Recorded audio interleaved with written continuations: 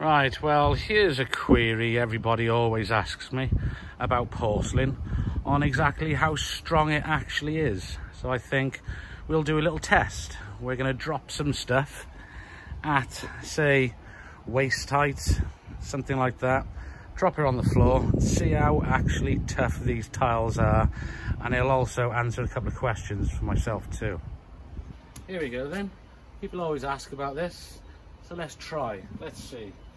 So, in the garden, you're always going to have pots and stuff, plants. So, let's see what happens when I drop it. Makes a mess, for sure. And absolutely nothing wrong with the tile. So, let's step her up a bit. Let's go for a sledgehammer. I think that's a good enough height. So, as you can see, no damage at all. Right, let's try a brick.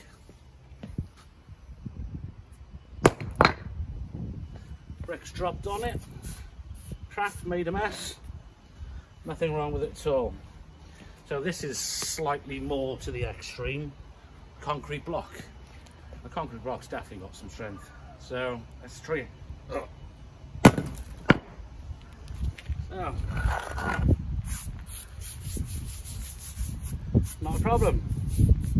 Not a problem. Actually, maybe a little bit of a fracture there, but quite minimal. So we'll finish it off with a lump hammer.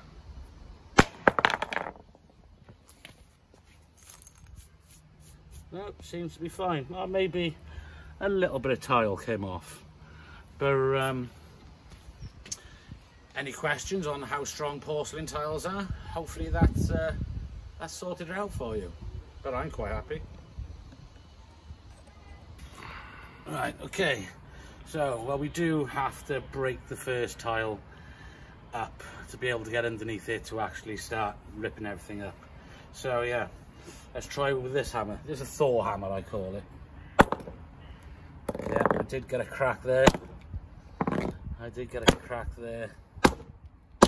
Yeah. So if you're actually purposely hitting it with a big hammer, then it obviously is going to break. But dropping things on it, you should actually be fine. But yeah, don't literally grab it, because everything will definitely break. So we'll pull this up now and we'll get cracking.